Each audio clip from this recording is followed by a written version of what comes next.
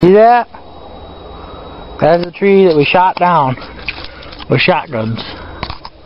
Doesn't look like it because they're like hack marks. I think somebody hit it with an axe a couple times after we shot it. Because it's been a while since we've done it. But we did shoot this tree down, like with shotguns. It fell over without the help of an axe or people pushing it. We just shot it until it fell down. And there's... Can't even see that. Oh yeah, there you can. We shot the shotgun a little bit ago and did this to the ground. And we were shooting it, so. And then there's a bunch of shotgun shells sticking up out of the snow.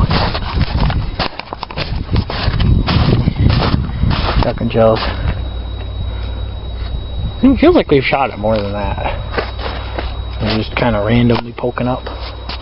They're always laying on their butt because they're heavy in the back and not in the front because they're plastic in the front. And then there's a bunch of little pieces of broken pigeon over here